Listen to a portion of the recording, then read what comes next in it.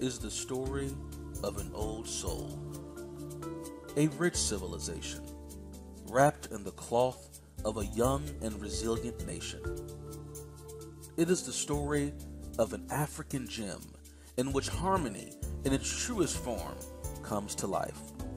Social, religious, and cultural harmony. Everything about this incredibly unique place leaves you breathless long after your departure. Its history, its imposing natural beauty, its calm seacoast and rich soil, its energizing sunrises and soothing sunsets, and most notably, its generous, welcoming, and unpretentious population.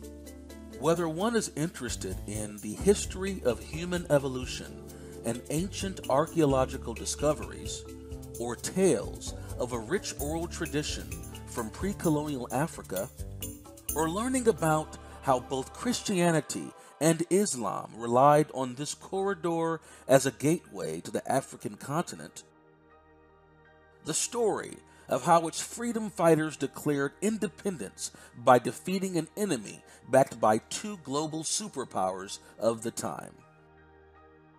A walk through a maze of clean and safe streets, citing architectural wonders. Eritrea's story leaves explorers of every taste craving for more. The country's location in the Horn of Africa, bordering 1,000 kilometers of the Red Sea, housing over 350 lands, is a whole set of gifts waiting to be explored. With its capital city perched at 7,628 feet above sea level, recently declared a World Heritage Site, and breathtaking mountains leading to the most pristine coral reefs, the country quite literally offers 3 entirely different seasons in a bit over 2 hours. The country is divided into 6 regional zones, a policy that deliberately blurs ethnic lines so as to broaden one's loyalty away from narrow groupings, which is too often the cause for tension and conflict. Each zone offers a different version of the Eritrean mosaic, making one wonder, how is it that the people of this country manage to overcome noticeable differences in culture and religion and forge a sense of oneness and belonging to country, to flag, to an equal share of this land? Therein lies Eritrea's well-kept treasure, unity in diversity.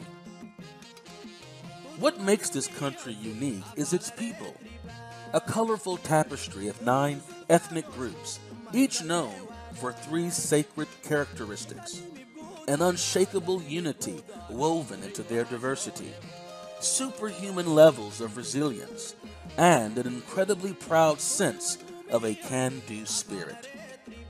Eritrea is a place where values such as love for truth, respect for one another, camaraderie, and genuine care for country and country folk are firmly rooted in the fabric of the society and are a product of a shared struggle for freedom.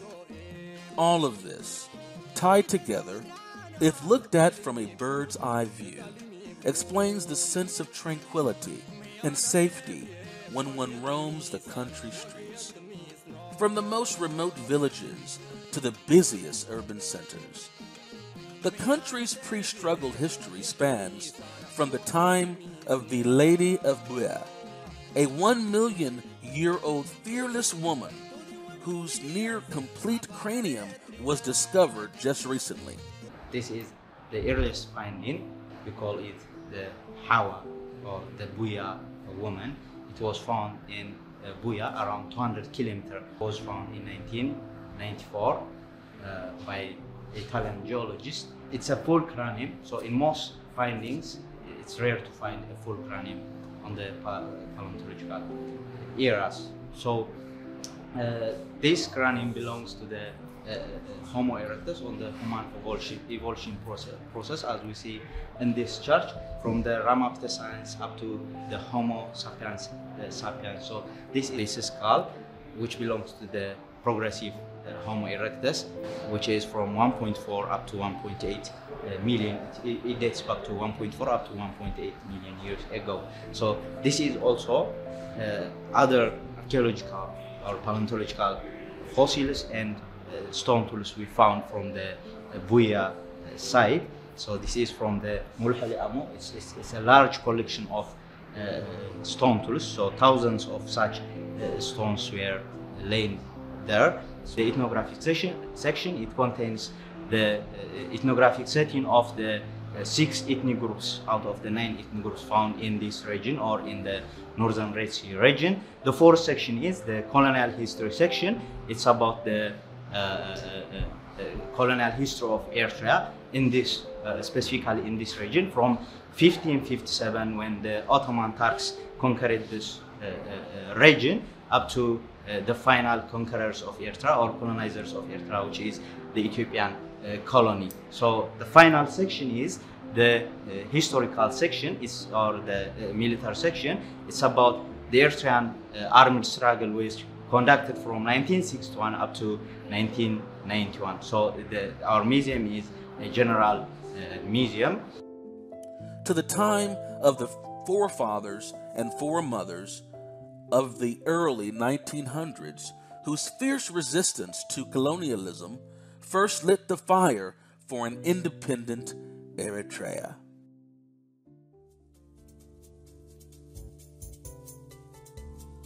Guns was captured from Ethiopian army and fight against Ethiopian fighters. And most of the guns was to be modified by Eritrean fighters. Right. For example, the big weapon, BM-21, was in 1980s. They modified by Eritrean fighters, and they put inside the boats, even also in the cars. This was not even designed to carry that gun. It has been modified from another piece of equipment for the boat. Yeah. Free at last. Free at last. Unfortunately, the hostile attitudes of the post-World War era towards the proud African nation did not change even after it was able to prove its just cause. In fact, by some measures, the antagonism became more intense. The strategic interests of certain Western capitals in this easternmost peninsula of the continent have been used to justify misguided policies of divide and rule.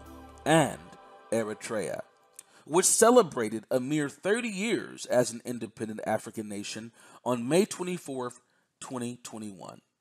Eritrean's principled leadership, with President Isaias Afwerki at the helm, whose only sin is calling for peaceful coexistence and refusing to mince words when discussing the interests of this region, has withstood the most unwarranted demonization for years.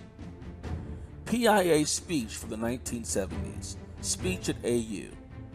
Everything from illegal sanctions causing economic strangulation to political isolation was used to try and force Eritrea's leaders into submission. Despite all these unwarranted attacks, however, Eritreans have remained defiant and are determined to control their destiny, anchored on truth and honor. This resolve, this pride in their ability to withstand prejudice and injustice for close to a century and still be able to rebuild their nation from scratch is something visitors get a sense of as soon as their plane lands on Eritrean soil. In President Isaiah's own words, "All that we have achieved, we did on our own." Independent Eritrea gets to work. The blueprint for prosperous and socially just Eritrea, where every citizen has an equal share of the basket, and was drafted long before it hoisted its flag as the 182nd member of the UN in 1993. From the outset, Eritreans understood that declaring independence is the first half of the battle, The second, more difficult path was going to be nation building. The current generation of history inheritors the Warsaw nation, whose disciplined resolve to build a nation from the ground up while defending it whenever necessary will prove to be the foundation of a prosperous Eritrea in the very near future. Eritreans have an incredibly humbling commitment to the well-being of their society. But what exactly is at the core of this gallantry? Scratch beyond the surface of this happy-go-lucky population, and you will find a well-protected source of energy, an unmatched reverence Eritreans have for those left behind in the fields of Sahel, those whose bones are buried in well-preserved martyrs, cemeteries, dozens of locations around the country. Every Eritrean has a brother, a sister, a mother, a father, a cousin, an uncle, an aunt that has paid the ultimate price for freedom and for the protection of its sovereignty.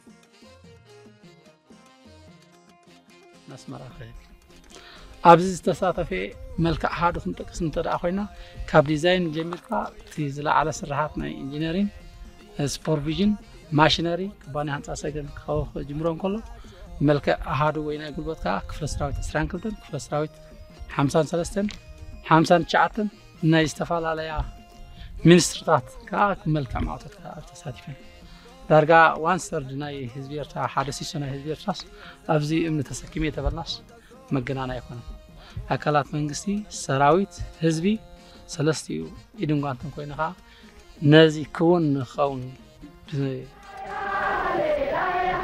The question of Eritrean women's rights did not come about for the benefit of political discourse. This platform was laid out during the bitter struggle for independence. Why was it laid out? Because we had to obliterate gender inequity and ensure change happens in the country. And hence his Bawi Gimbar put forth this honorable edict. And the Eritrean woman, without hesitancy, faced all her adversities and gave what the struggle demanded of her. It asked for disability, she was with disability. It asked for martyrdom, she was martyred. As a cadre, she brought about change in the thinking process with unwavering efforts. I do have a very equal job opportunities from my own experience. She's been mentioning that one of the greatest achievements in the Eritrean history is the gender equality passed before 40 years. And we happen to be a part of those people who got the solid foundation based on liberation, democracy, and justice. Because of that struggle, we happen to get an equal chance, an equal opportunity at work, at salary, at law, in front of law, in front of everything. We're talking about gender equality, right? Well, so exactly. This country belongs to both the sexes, right? The male and female. So if it is about keeping peace of the country, then of course, both men and women have to do their parts. It's just not about the guys only. So I believe we do have to take part to whatever problems that the country is facing, and I believe they are doing their best.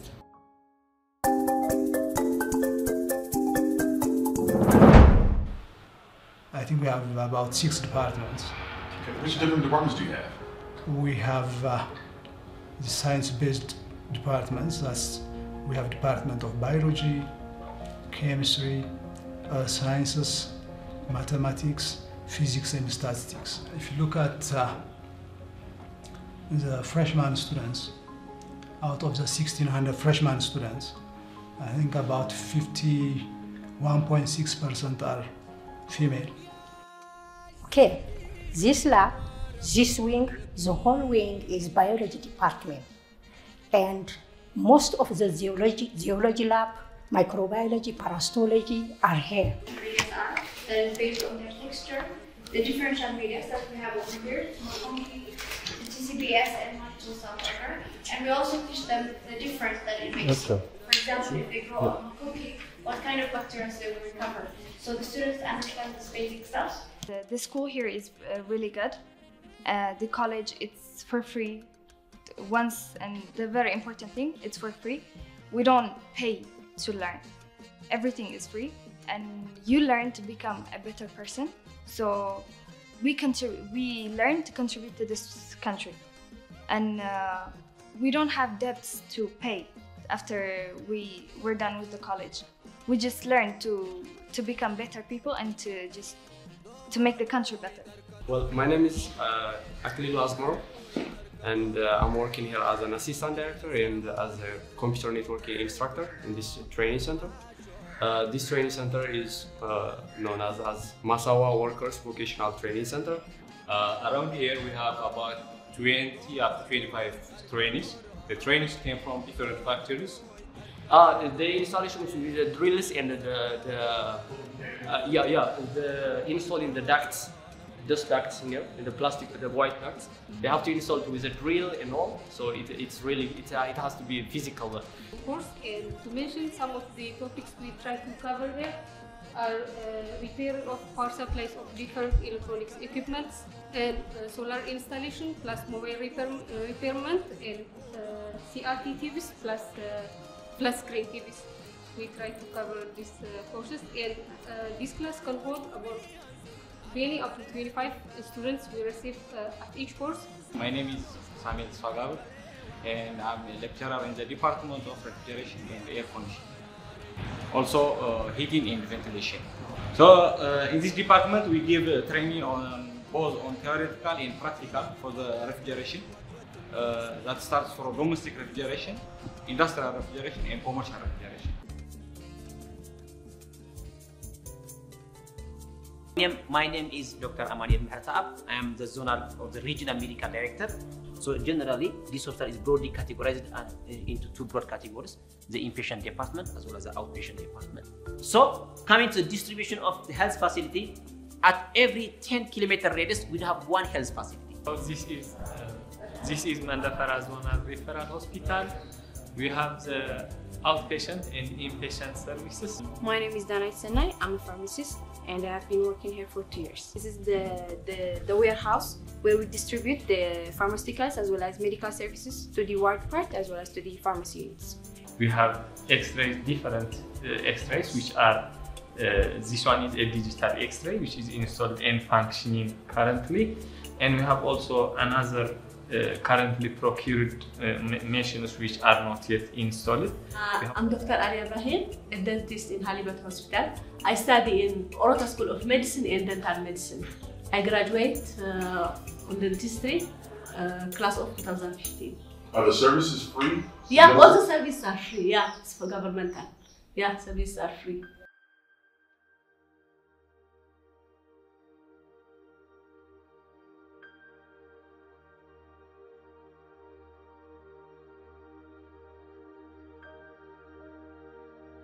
Area of this site, they use this raw material to build the entire city. This is the As-Sahaba Mosque, which is the first mosque in Africa, maybe in the world. This mosque is first of its kind, in its shape, design, and it's one of the monuments which the Islamic world designed and established it when the religion was ever started. They have to wash their hands and all the proper way of sanitizing. They have to do there and they come here to pray. And this is very important. This is the mother of all the mosques in the African continent. As I told you, the farm is a family-owned farm. So, of course, the government helps us a lot because investment is not an easy thing, especially in the farm. Farming is not an easy job. It takes a long time. The payback period is long. The investment is heavy, and it needs patience also. So we do this job not for only today, but the coming generation will follow it. Say, for example, if you go to Italy in cheese making, the family, when you ask one cheese company, it gives you maybe 200 years of age in history on cheese making something. So we are doing from the scratch that. So our next generation will follow that. Then the payback period is not uneasy. But here, honestly speaking, the government helps us a lot in this situation because we are not rich family. We are working family, so investment in agriculture is not an easy. So sometimes some shortage happens. So the government gives us an injection in helping this to develop the production. Yeah. It is this source of energy, this solemn promise that Eritreans seem to have made to their martyrs, that one finally gets to understand as being the only logical explanation to the extraordinary levels of determination and sense of responsibility that this people have. Remarkably, no matter how far Eritreans travel away from home, this bond remains as strong a push factor to do all they can to uplift their people and country, no matter what field they're in. Nipsey, Tiffany, Alex, Aram, the diaspora demonstration continues. As was said in the beginning, so it shall be repeated in closing. This film is an attempt to unravel the mystery that is Eritrea. An old soul, a rich civilization wrapped in the cloth of a young nation. It is the story of one of Africa's brightest stars, whose longing for peaceful coexistence with its neighbors is the driving force behind many of its leaders' foreign policy pronouncements and global stages, pushing peace, security, and cooperation based on mutual respect. Eritrea's history, its people's boundless generosity, its natural beauty, its sunsets and sunrises leave you breathless long after your plane takes off.